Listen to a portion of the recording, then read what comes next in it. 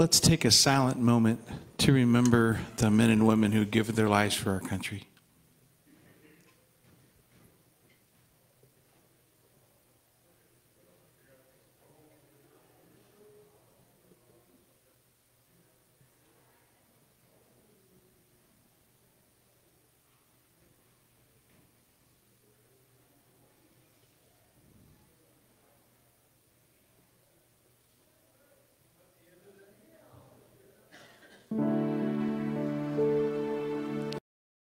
Thought about, prayed for,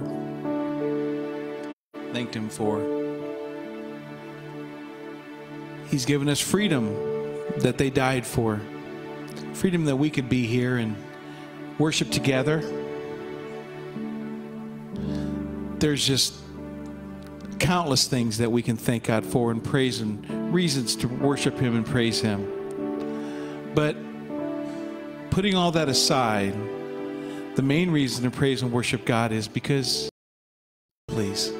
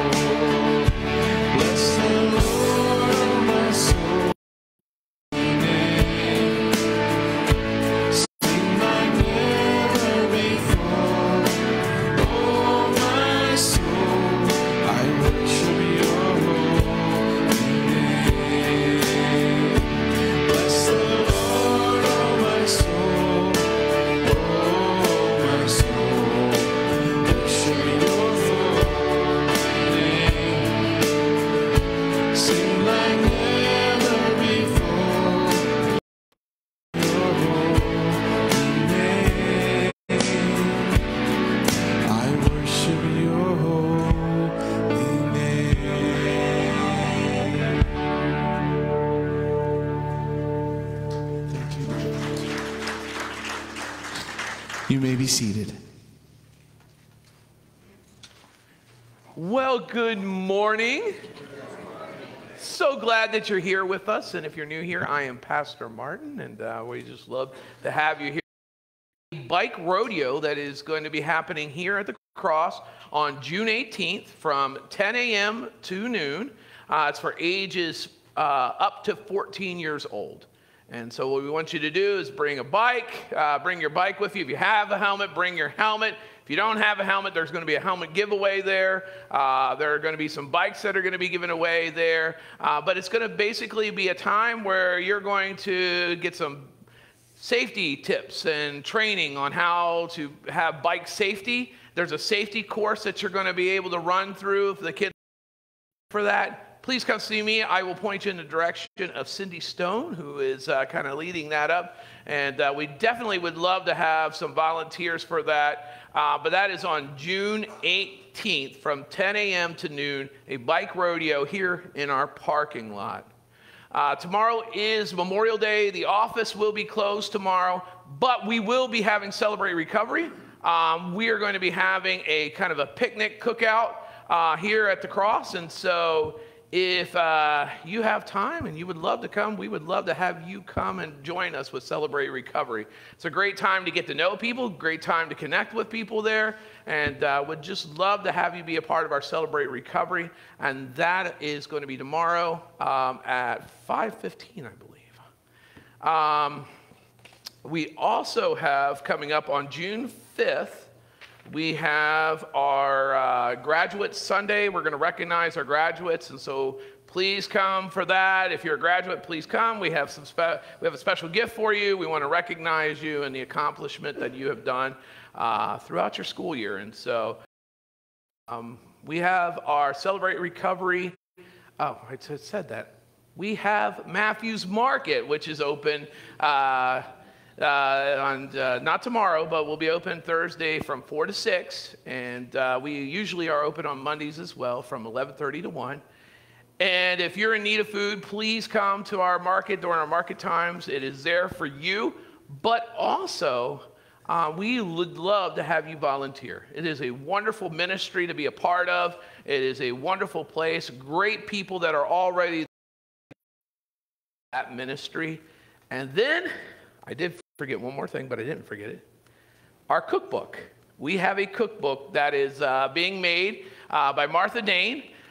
She's putting it together with a couple of different people, taking in the recipes, and we are going to be trying to get that put all together by June 12th so we can send it out so that we can get it produced and made and then sell them. The profits of the cookbooks are going to go to Celebrate Recovery, so it is going to. We need it to be legible so that we can read it. That's the first thing. Most likely best is typed out. We need your name on it.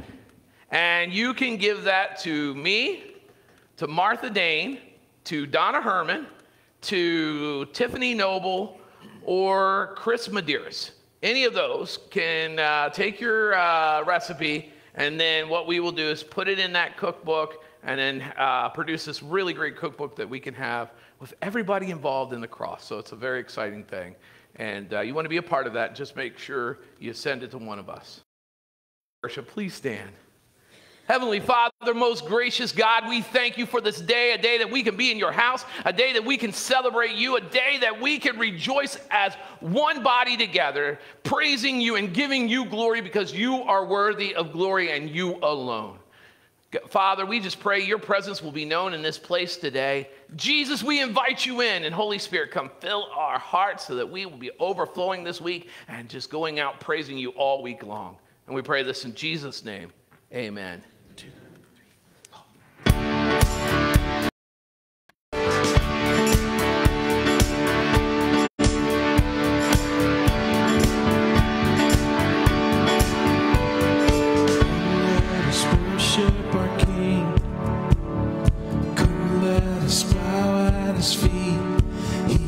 Done great things. See what our Savior has done. See how his love overcomes. He has done great things. He has done great things. The great, you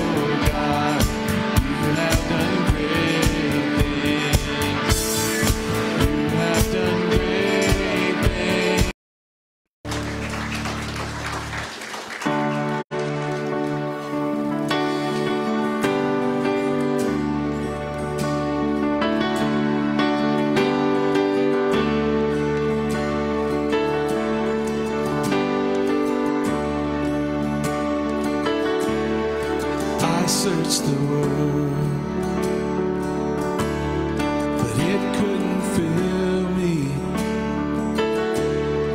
Man's empty praise and treasures that fade are never put me back together, and every desire is now satisfied here in your love. Oh, there's nothing better than you. There's nothing better than you, Lord. There's nothing is better than you.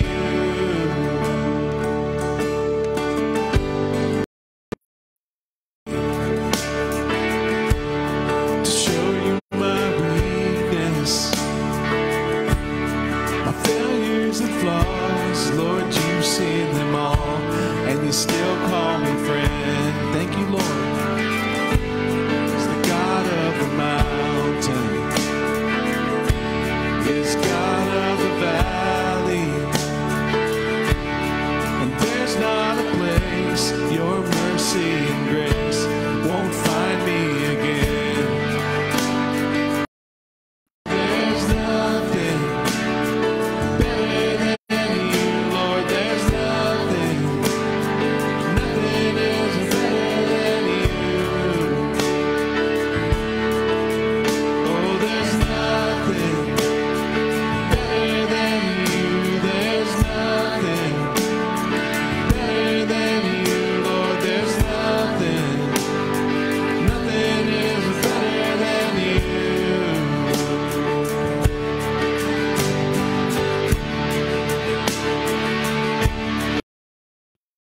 For ashes, you turn shame into glory. You're the only one who can.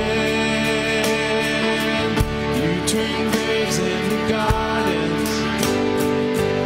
You turn bones into armies. You turn seas into highways. You're the only one who can. You turn mourning to death. You turn shame into glory. You're the only one who can. You turn graves into gardens. You turn bones into armies. You turn seas into highways. You're the only one who can.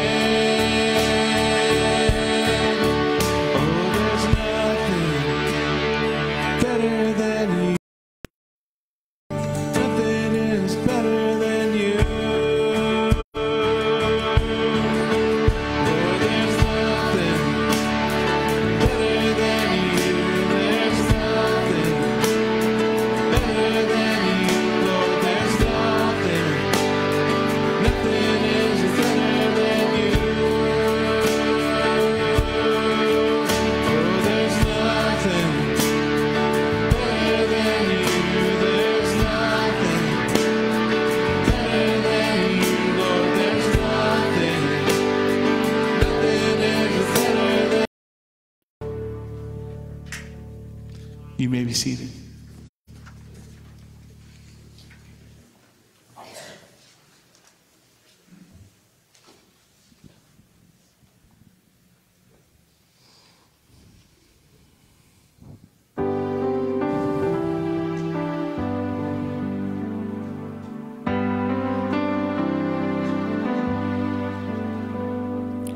I've read the words in red, how you leave the night with me on your mind, and the prodigal son who ran, leaving his home behind, the part where the father came running to meet him. Did you say that with me on your mind? Who am I that the king of the world would give one single thought broken heart. Who am I that you are? You paid the price. You took the cross. You gave your life. You did it all with me on your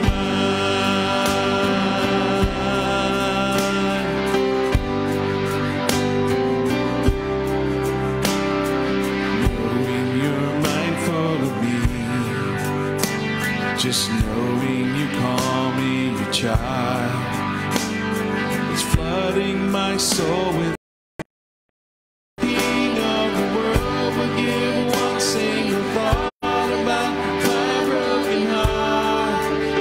Who am I that the God of all grace wiped the tears from my face and said, come as you are.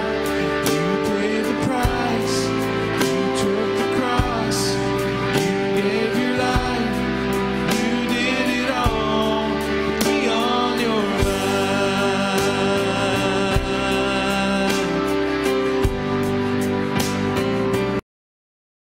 Lord, it was me on your mind.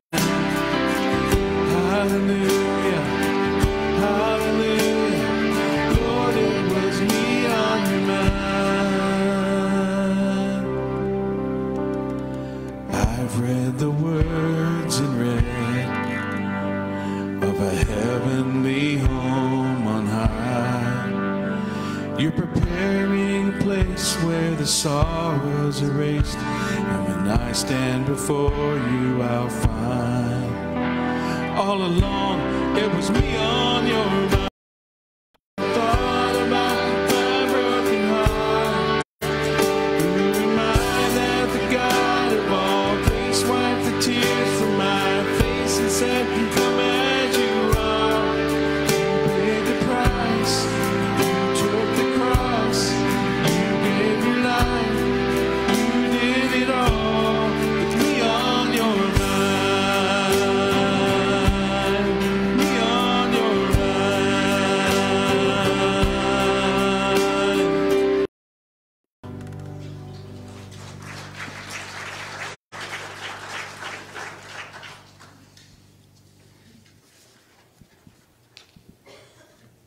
If you would please stand.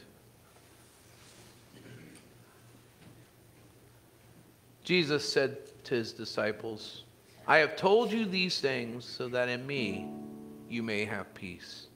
In this world you will have trouble, but take heart, I have overcome the world. I know each and every one of us face trouble, trials, temptations, whether they be physical ailments, emotional, mental. The struggles and the rigors of life often cause quite the amount of turmoil in our hearts. But Jesus said that we can have peace in him, that we can come to him with our troubles. We can come to him and we can take heart because he has overcome the world, and he can help us overcome the things that we are dealing with. And so this morning, if you're struggling with something, or if there's just something in your heart, open as they always are here. As we sing, if the Spirit leads, won't you come?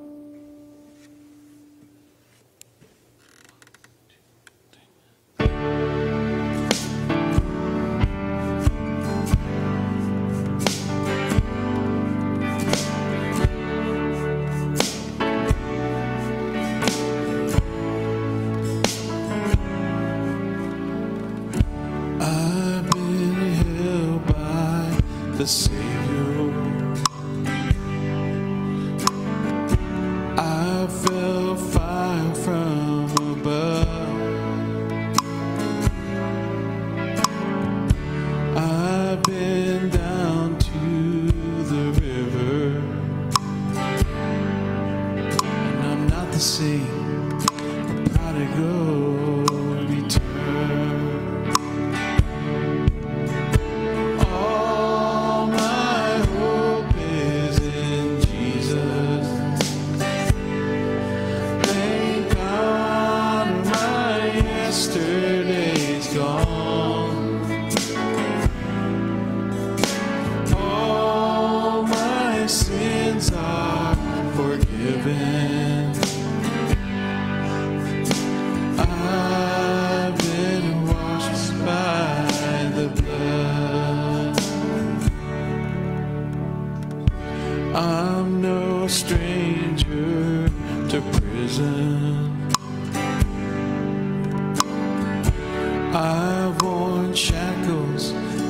chains,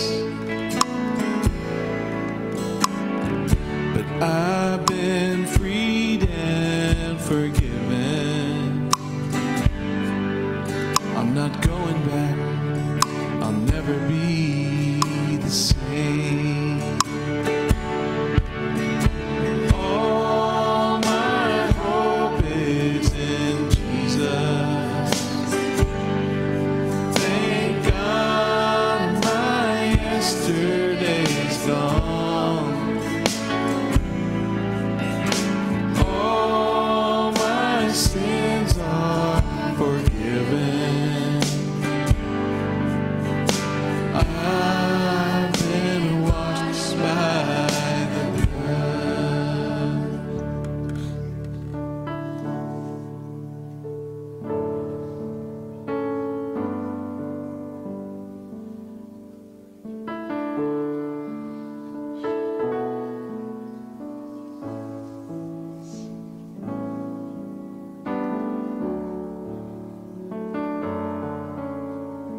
Let's pray.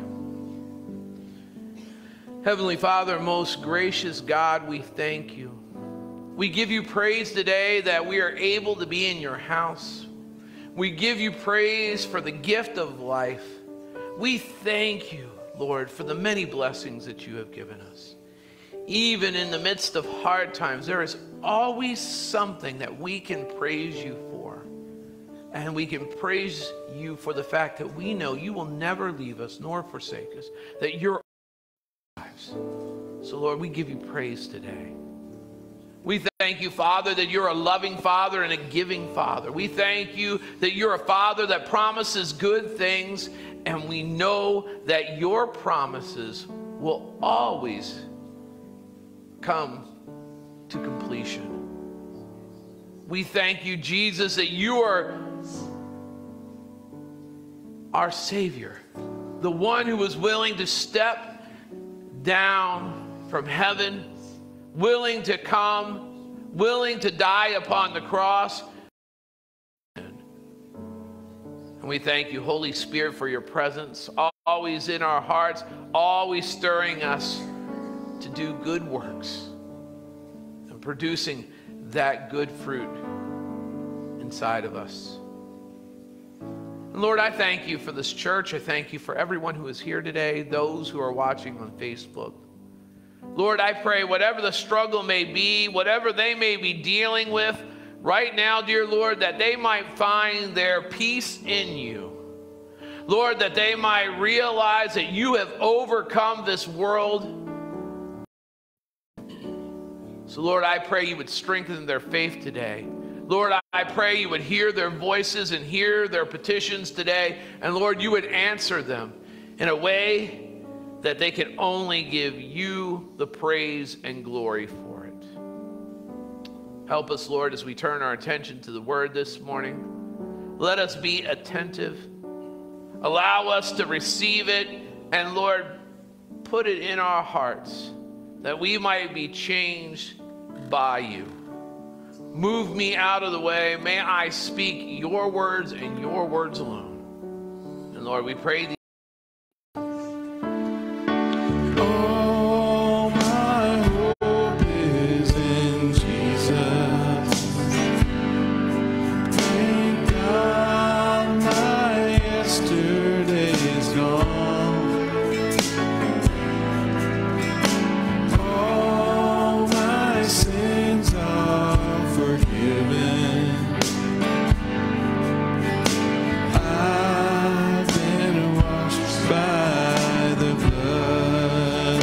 All my hope, all my, thank God my yesterday is gone.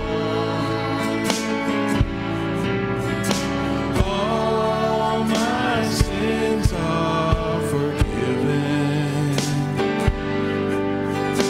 I've been washed by the blood. Oh, I've been washed by the blood.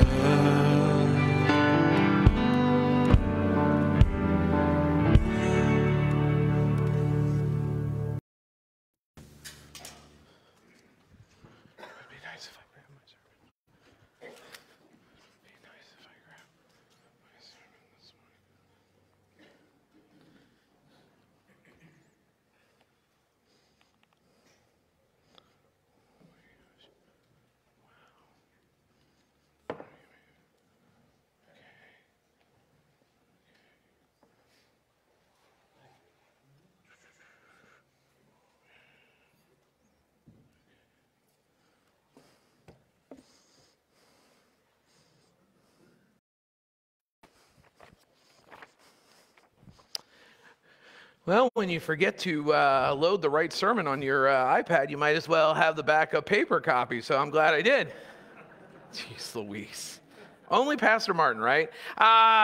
If you have your Bibles, please turn with me to 2 Corinthians chapter 9. That's where we're going to go this morning. How many of you are gardeners? Raise your hand. Anybody's got a garden? Got a few gardeners here, okay. Have you planted yet? Have you gotten the things out there? You have? Okay, good. Yeah, we've been doing the same thing.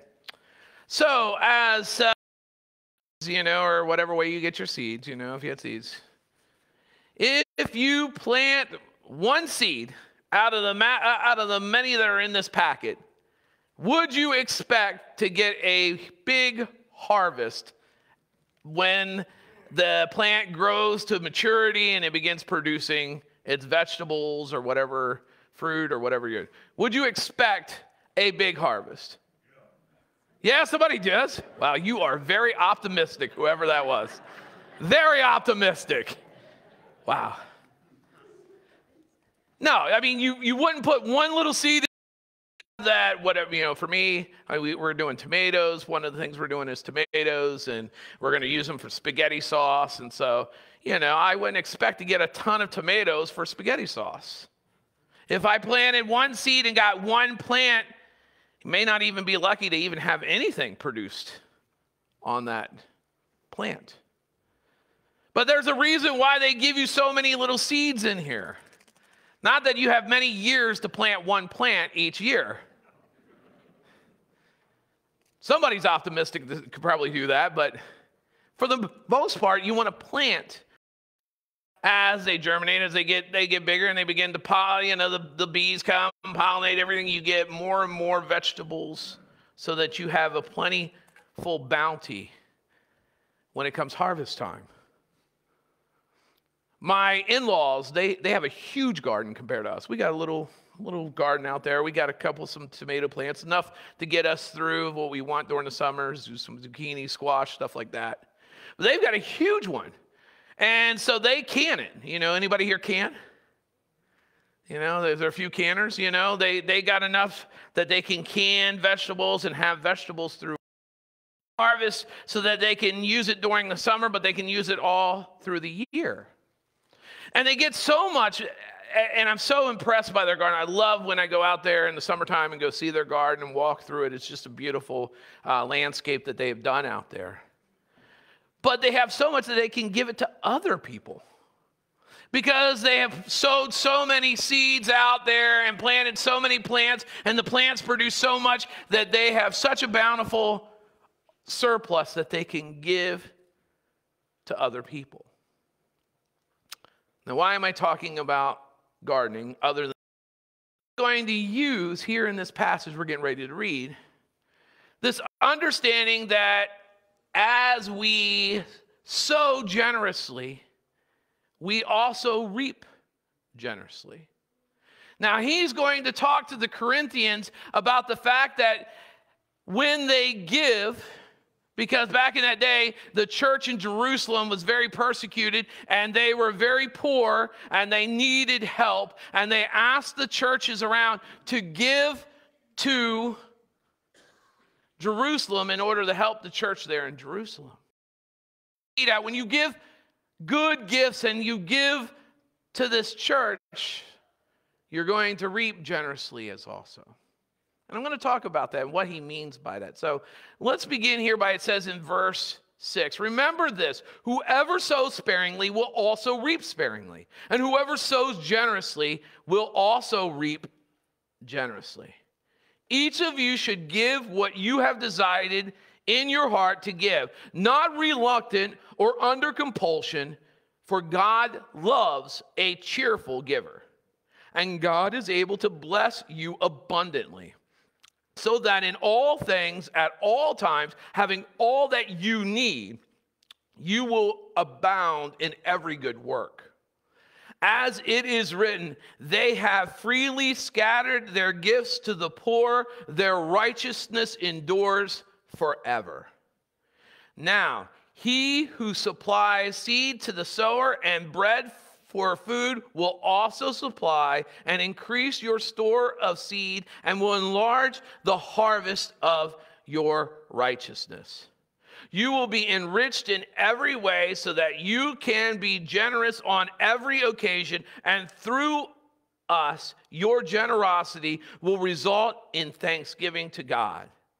This service that you perform is not only supplying the needs of the Lord's people, but is also overflowing in many expressions of thanks to God. Because of the service by which you have proved yourselves, others will praise God for the obedience that accompanies your confession of the gospel of Christ, and for your generosity in sharing with them and with everyone else. And in their prayers for you, their hearts will go out to you because of your surpassing grace God has given you. Thanks be to God for his indescribable gift. May God add his blessing to the reading of the scriptures this morning.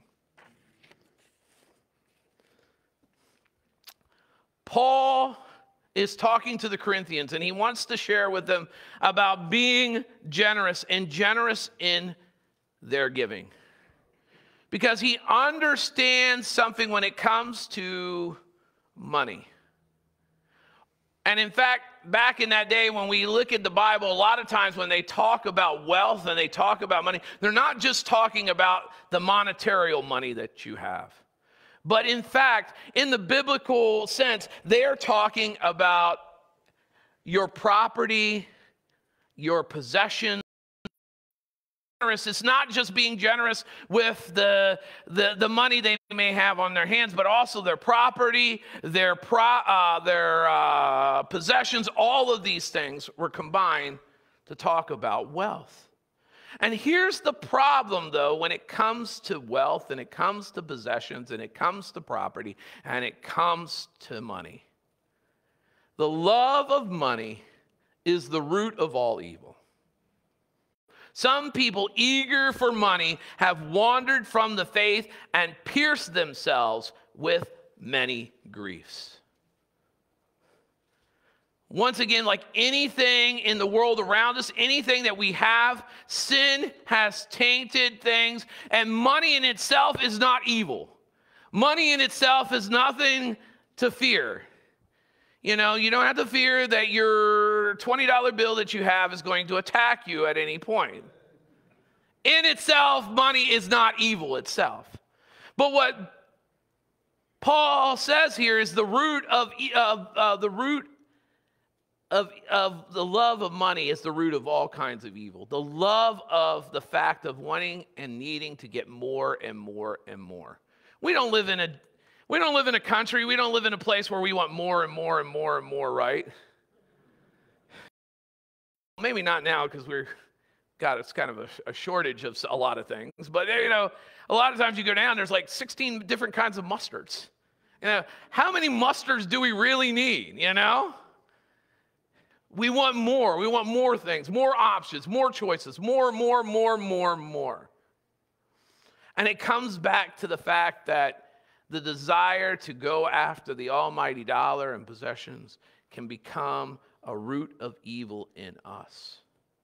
Paul knows that giving can be what you have decided in your heart to give, not reluctantly or under compulsion.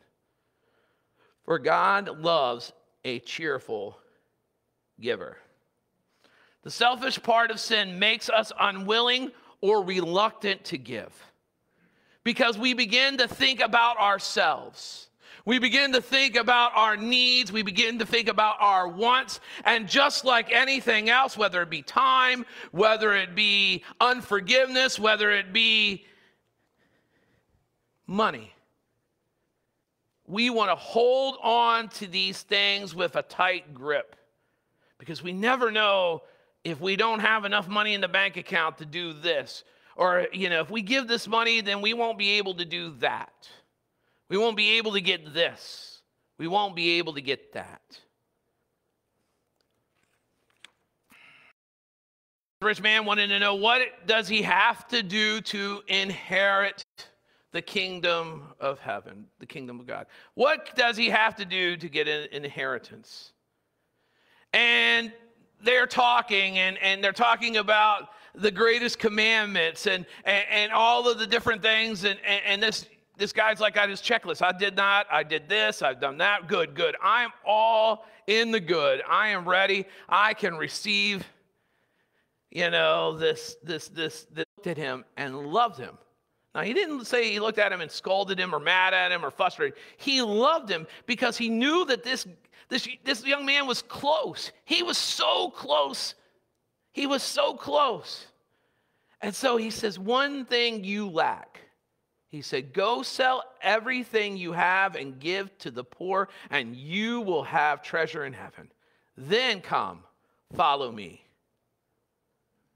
Listen to what his response was, this young man's response. At this, the man's face fell. He went away sad because he had great wealth. So close. Yet Jesus knew what was in his heart, that he wasn't willing to get rid of the great wealth that he had. He trusted in the wealth over God. He trusted in his money and his possessions over God. And the one thing keeping him from storing his treasure in heaven was to sell off everything that he owes. He could not do that for God. What does money do? It makes us envious. It makes us jealous. It makes us be willing Black Fridays after Thanksgiving shopping. You will see people fighting over dish towels. I mean, seriously, over dish towels.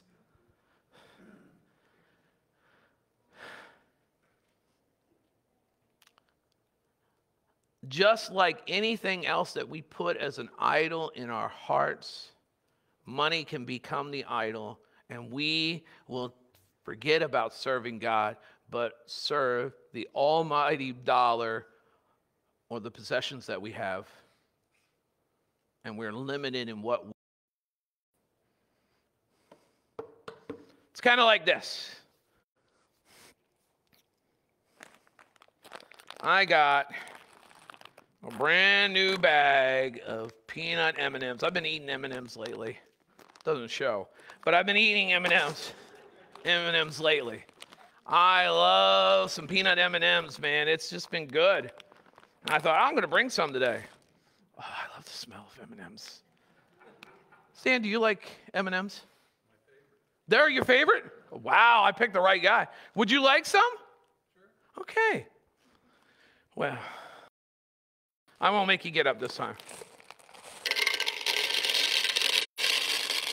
Oh, wow, that is nice.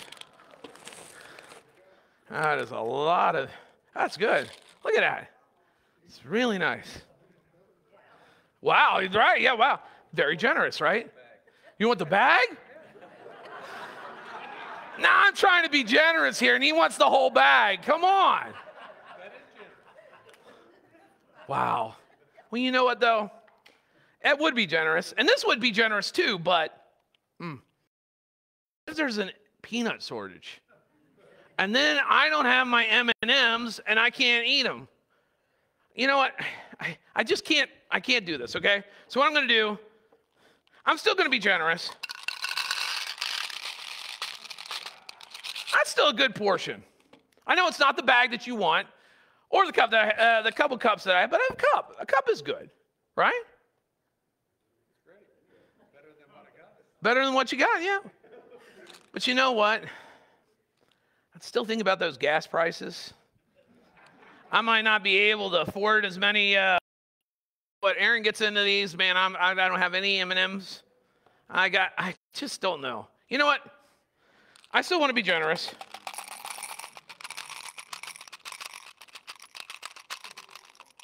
There you go. See, you still got some more. See, I got a lot more there. But there you go. It's about 5 ounces, 30 teaspoons of it. So that's not bad, you know. So, wait a second. Just thought about something. What if my wife wants some of these and she starts taking from there? And I realized I gave Stan so many of my M&Ms. Now I don't have as many M&Ms to eat. Lori!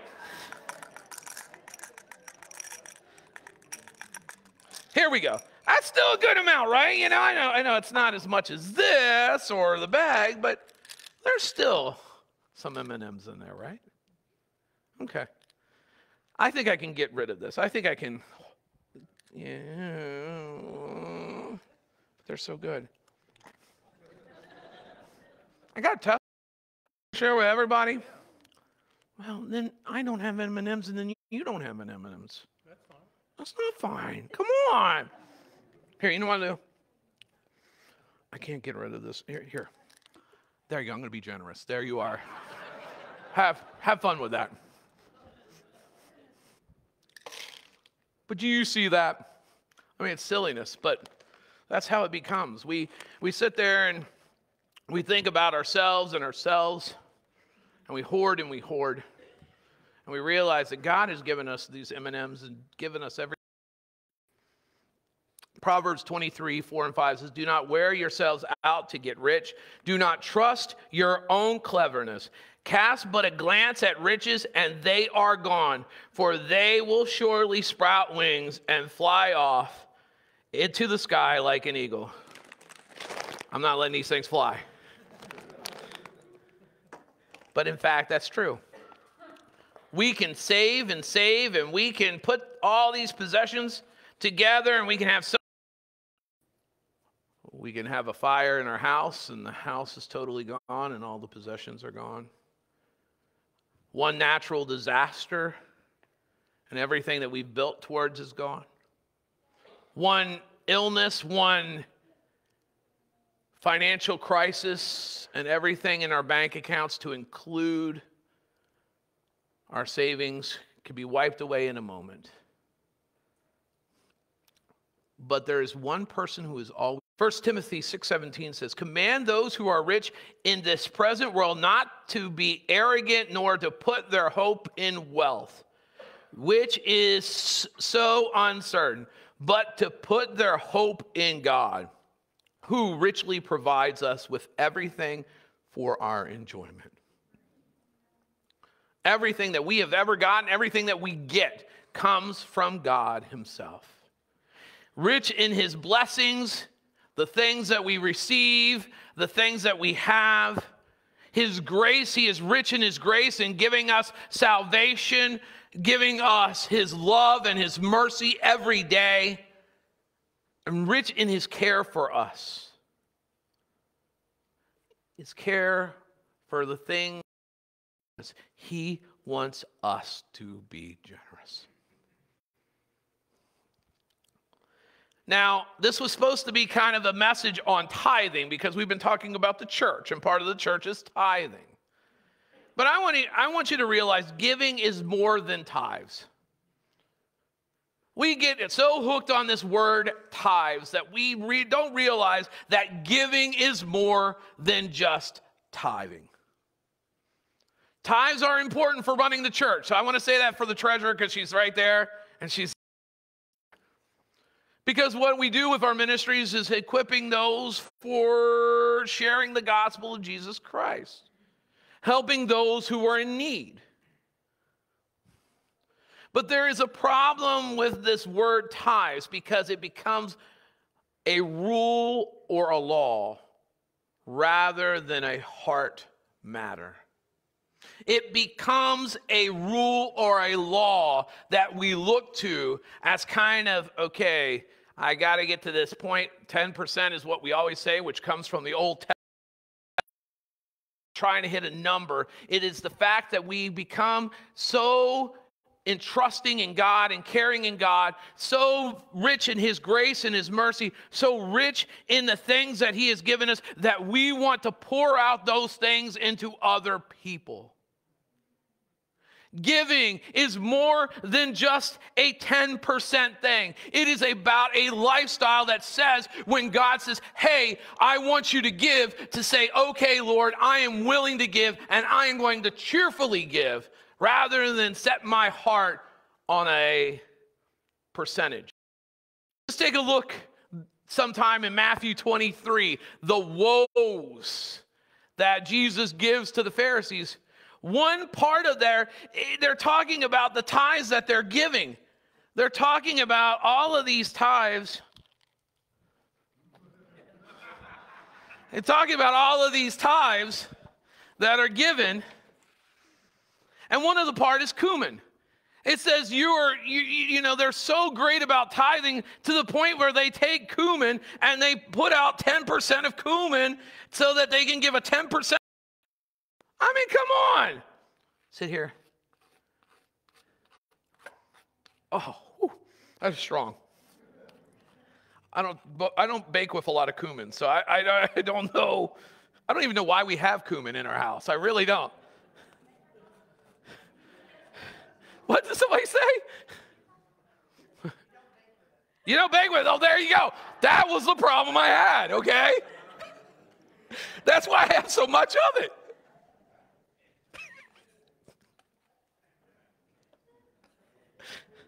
I can't figure out what 10%.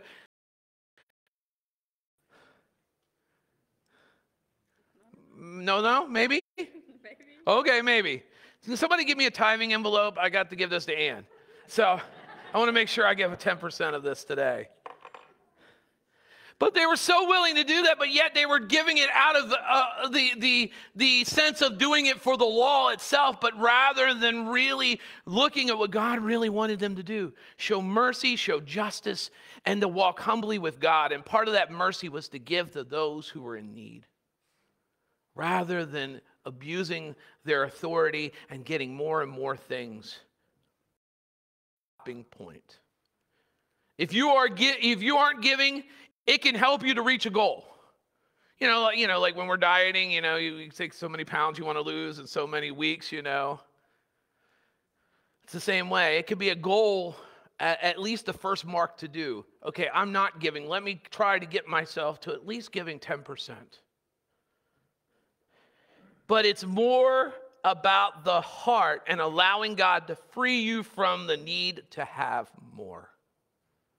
And that's what giving is really about. That's what tithes, offering, all of those things is, to realize to God. It releases us from that reluctancy to give. Generosity over law or rule. More than tithes and more than just your money, but with your possessions as well. And here's the thing. Generosity shows Christ to others. Jesus gave up his life for us, didn't he? Needs of the Lord's people, but it is also overflowing in many expressions of thanks to God. Because of your service by which you have provided yourselves, others will praise God for the obedience that accompanies your confession of the gospel of Christ, and for your generosity in sharing with them and with everyone else. And in their prayers for your hearts will go out to you because of the surpassing grace God has given you. It's more than just the fact that we're just giving for the sake of giving, but in fact it is showing our obedience to Christ.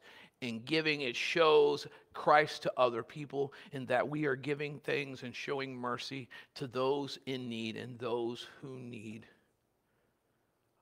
help. And God is able to bless you abundantly, so that in all things, at all times, having all that you need, you will abound in every good work. As it is written, they have freely scattered their gifts to the poor, their righteousness endures forever. Now he who supplies seed to the sower and bread for the food will also supply and increase your store of seed, and will enlarge the harvest of your righteousness. You will be enriched in every way so that you can be generous on every occasion, and through us, your generosity will result in thanksgiving to God. If we are giving to God with a cheerful heart, and we're giving to God in a manner that is cheerful, and in a manner of saying that we're not being reluctant in the things that we have, God will bless us. Now, it's not always monetarily. I'm not going to give you some type of prosperity gospel here. You know what I mean? If you give $10, you're going to get $100 back. Okay, that's not how this kind of works. But in fact, if we are generous, and generosity is flowing of the things that we have, God will put us in charge of more things and give us more things to bless more people. In fact, what it is that in our generosity, God blesses us in many ways, not to just include money, but other things. We are blessed. And here's the thing, we are getting to do the work of the kingdom of God by blessing other people and showing Christ to others, which is the most important thing, the sharing of the gospel of Jesus Christ. He uses a proverb here, Proverbs 11, holds unduly but becomes to poverty. A generous person will prosper. Whoever refreshes others will be refreshed. Understanding that we have the ability, especially in this country, we are so much more blessed than others in some sense with monetary things. Why don't we stop holding on to those things that are controlling us, holding on to those things that are keeping us held down, and allow God to tell us and show us where we need to give? And when he does, do it with a cheerful heart, knowing that we have a God who will provide everything and anything that we need for in life. My niece, we went to church with my niece once. She was just a little kid at this time. She was probably somewhere around 8 or 9. And we had gone to church, and she had a pocket full of coins. And she was so proud of her coins that she had this money that was she had collected and she had. And when it came time for the offering and to give, she had gone up for they had one of those little where they brought the kids up. They had a little story time with the kids, and she stopped halfway through. And I'm like, what is she doing? And I could see her kind of messing with her pockets. And I'm like, what's going on? And she stood there for a few moments. What was going on was she was wrestling with this idea. She knew she wanted to give to God, but she had these coins, and these coins were really precious to her. And so she wrestled with it for a moment, and then I just saw her kind of stop wrestling and kind of have a smile on her face, and she went right back up. She took the money out of her pocket and placed it there. Coins. To her, it was her whole wealth at that time when she was a kid.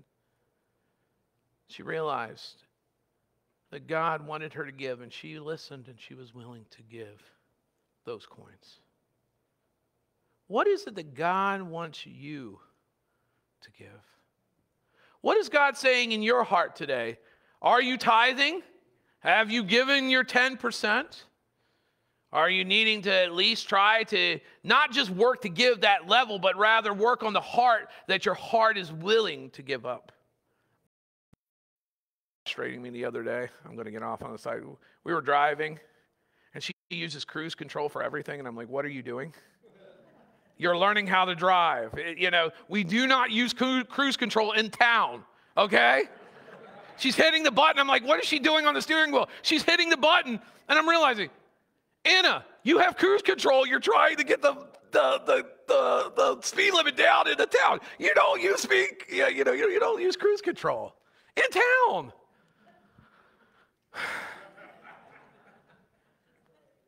But are we on cruise control? Are we on cruise control?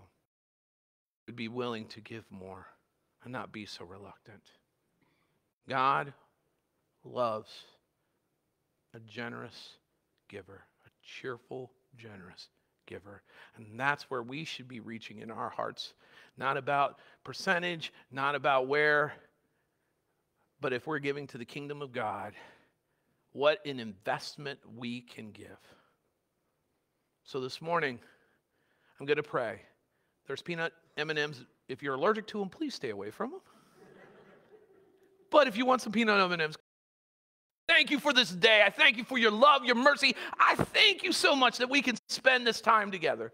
Lord, I pray as we go out of this place, Lord, that we will just be cheerful in all the things that we do, whether it is giving, whether it is in our interactions with other people, whatever it may be, Lord, may we be cheerful in you and come back next week cheerful once again to hear your word and to praise you once again. And we pray these things in Jesus' holy name. Amen. Go with God this week.